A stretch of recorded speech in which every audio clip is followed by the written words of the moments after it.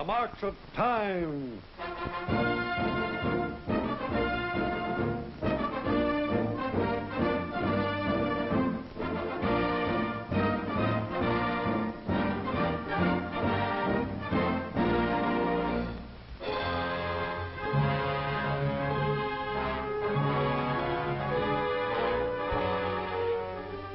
In many a U.S. home, conversations in recent years have been taking a turn to a topic of importance to all Americans. Well, that's Cologne. It got blitzed worse than Frankfurt. Well, that's us in Berlin with some Russians. This one is Dmitri Andreev. He's a sergeant in charge of a detail. Russians. We should have cracked down on those bums at the end of the wall. I can't understand what this fuss with the Russians is all about. Ones I met were good guys. We worked together, all right?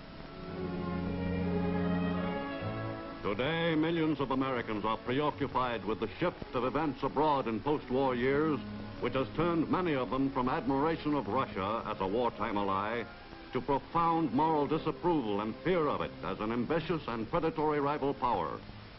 Everywhere I have been in the world, in Europe, in Asia, one thing is clear. The Soviet Union has proved again and again that it cannot be trusted. While Russia continues her aggressive attitude toward free nations, world peace, your peace and mine, will hang very precariously in the balance. Though most Americans today clearly recognize the danger in the critical foreign situation, many find it hard to understand all the issues and points of conflict.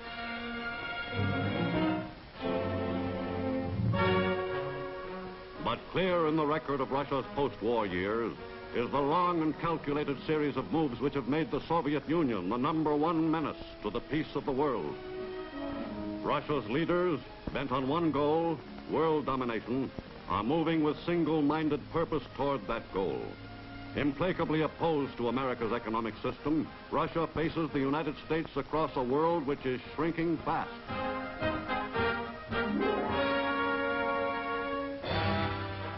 Swiftly and firmly, she has now expanded her sphere of influence to an area which covers half the earth. Her tactics range from infiltration to overthrow of the governments in power. But everywhere she penetrates, the result sought is exactly the same. In the Orient, Korea is a center of trouble. Northern Korea, which was placed under Russian rule at the end of the war, is administered by a communist government under strict Soviet control. Korean heavy industry centered in the Soviet zone is of special interest to the Russians, who give the Korean industrialists frequent advice on how to operate. Losing no opportunity to ingratiate themselves, the Russians are doing their best to win over the North Koreans.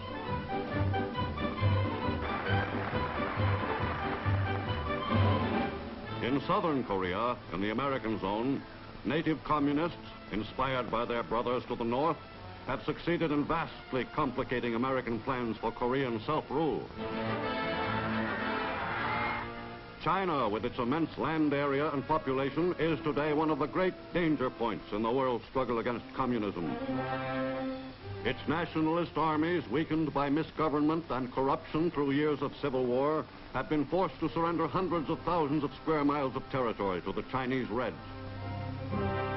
Fleeing southward, out of the path of the advancing communist troops, China's new refugees epitomize the sorry economic and military plight of their nation.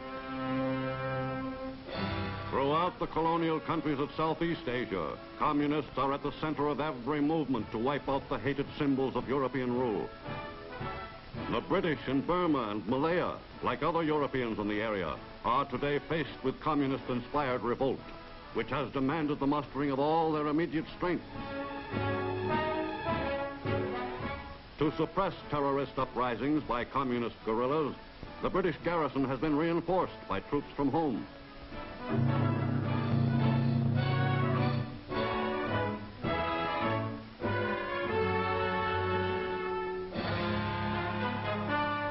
In the Middle East also, strategically one of the most important centers in the world, no opportunity to aggravate unrest is being neglected by the Reds. fostering Arab separatist movements and intensifying internal strife, communists are working tirelessly to make the British position untenable.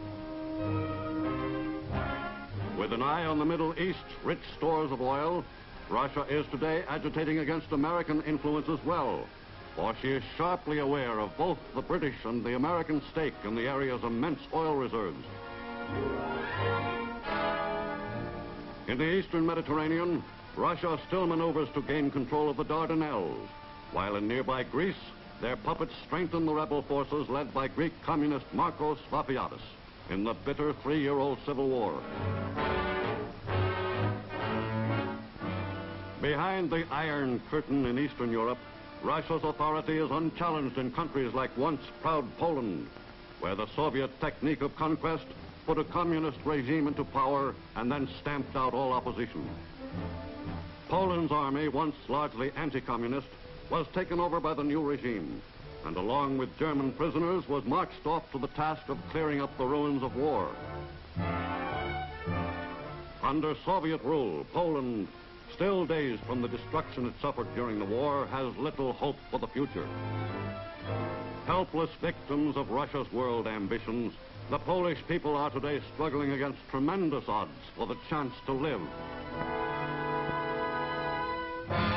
Unhappy Czechoslovakia, forced to surrender its freedom for the second time in 10 years, is today completely under the subjugation of Soviet Russia. The communist government, headed by Premier Clement Gottwald, is merely a mouthpiece for Moscow. With the Russians consolidating their gains in Eastern Europe, the legendary Danube, long linked with the ageless flow of European history, was again to play an international role.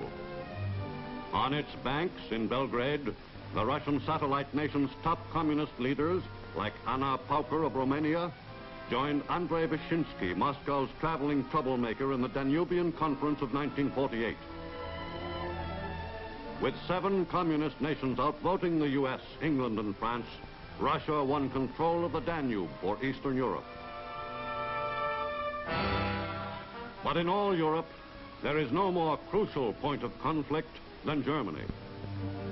Jealously excluding entry into its sector, Russia rules Eastern Germany as a police state.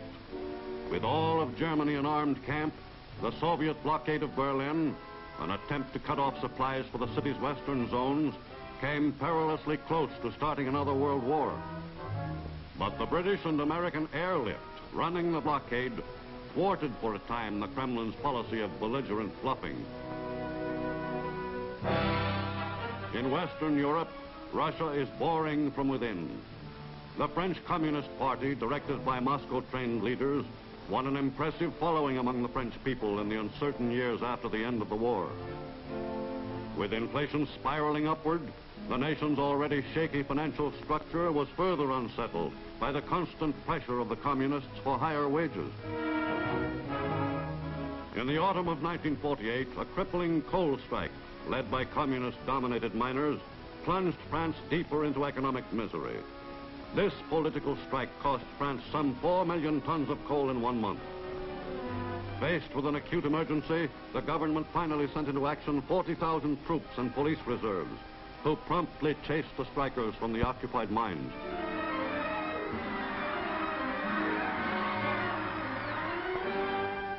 But France's political and economic future remained far from settled. In the Security Council of the United Nations, grappling with the post-war problems of Europe and the world, representatives of the major nations have been attempting to arrive at agreement on issues vital to world peace. Will those in favor please raise their hands? But dissenting votes from the Russian bloc regularly obstruct most proposals.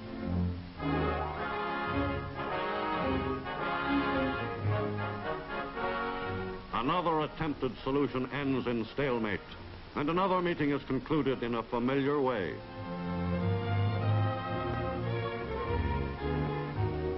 With Russia continuing on its uncompromising course, many persons in freedom-loving countries, among them Winston Churchill, feel that the future of the world is in the hands of the United States. Nothing stands between Europe today and complete subjugation to communist tyranny, but the atomic bomb in American possession. Of one thing I am quite sure, that if the United States were to consent, in reliance upon any paper agreement, to destroy the stocks of atomic bombs which they have accumulated, they would be guilty of murdering human freedom and of committing suicide themselves. I have not always been wrong. Some feel that the situation should be resolved at once. Something ought to be done about it. Well, sure something has to be done. What? I don't know. My cousin Harry was saying last night he thinks the only thing to do is drop a big bunch of atom bombs over Russia fast. Well, maybe that's the only thing they'd understand. But though no responsible American advocates attack on Russia, today America, by a massive rearmament program based on a speedy reconstruction of its once mighty Air Force and by a new peacetime conscription program, has already demonstrated that in a world of continuing Soviet provocation, the nation's defense will no longer be neglected. But many clear-thinking Americans feel that armaments alone are not the answer. In the summer of 1947, Secretary of State Marshall had proposed to aid the nations of Europe. Money and supplies to get them on a sound operating basis and, coincidentally, to strengthen them against Soviet aggression were later made part of the plan. The first appropriation was $5 billion, and the Economic Cooperation Administration was set up in Washington with a staff of economists stationed throughout the world. Its chief was automotive industrialist Paul Hoffman. From the day he became head of ECA, Hoffman made urgent trips to Europe for first-hand views of the situation. As ECA administrator, Hoffman is responsible for the amounts each nation is allocated. Not only must American aid be dispersed for maximum immediate effect, but also with a long-range goal of making the aided nations eventually self-sufficient. Few men have ever borne a heavier responsibility. In Paris, Hoffman's principal aide is Averell Harriman, former U.S. ambassador to Great Britain and Russia, now special representative for ECA in all Europe. First order of business for Administrator Hoffman is a meeting with his 16 division chiefs for European countries to discuss the principal objectives of the program and each nation's special problems. In France, as in other nations on his itinerary, Hoffman follows up his fact-finding research into the country's needs by consultations with government leaders. Hoffman and Foreign Minister Schuman had agreed that the ECA's first $648 million allocated to France should go in part toward rebuilding French industry, which, though still functioning, is hopelessly antiquated by American standards. Of equal importance is the distribution of new equipment to enable French farmers to increase the country's food supply. Though the soil of France is richer and better tilled than any in Europe, ECA's agronomists are helping farmers plan for more thorough mechanization.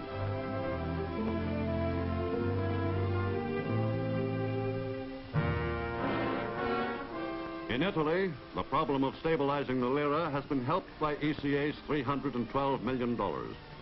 Hoffman is able to congratulate Premier de Gasperi and his minister Count Sforza on the country's progress and its stand against the communists.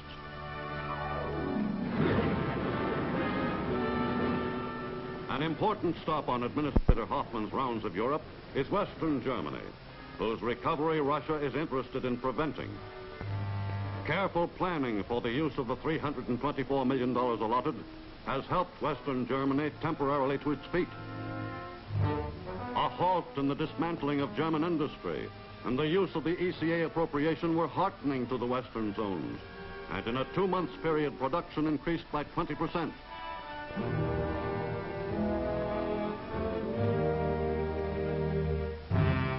Toward the end of his most recent tour of inspection in Europe, Administrator Hoffman is greatly encouraged to discover that Europe is slowly but surely edging back towards economic health.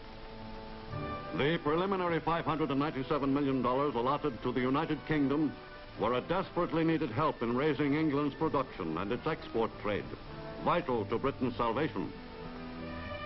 Hoffman is informed by Britain's Chancellor of the Exchequer, Sir Stafford Cripps, that much of the allotment had been earmarked for financing new construction and the modernization of Britain's industries.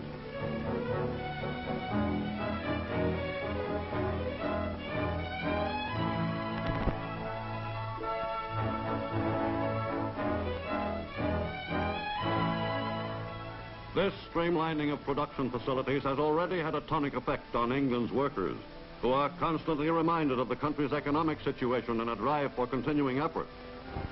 And Canada and America lent us money. But, well, you know how it is. When you borrow, you've got to pay back.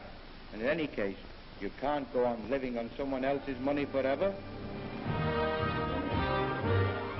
Today, America can hope that Europe may soon be off relief. More and more, ECA plans to concentrate on furnishing such machinery and equipment as will effect a permanent recovery. We must face the facts. There have been 2 terrible wars during our lifetime because the free nations of the world failed to unite in their common interest. Today, our aid to the free nations of Europe is helping them to resist dictatorship. Our continued aid to those nations is the strongest contribution we can make to the cause of peace. Across the world, China nears collapse. ECA's Lapham mission fights to revitalize a country long debilitated and torn by civil war. ECA, realizing the Chinese people's plight, seeks to transform its $275 million appropriation into quick, direct assistance. The immediate needs of the people take precedence over long-range plans.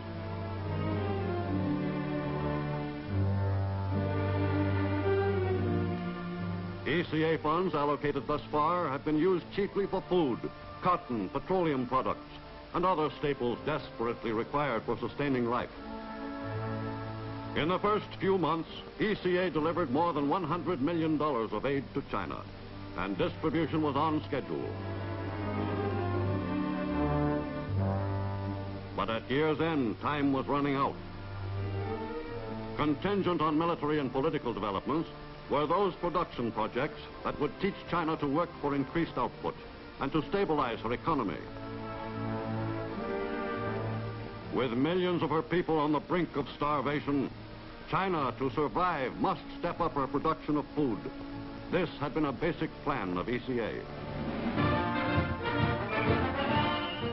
In the United States, with the return to office of the president under whose administration ECA was created, the world is notified that the battle against Russian aggression will go on with no break in continuity and along the bipartisan lines already laid down.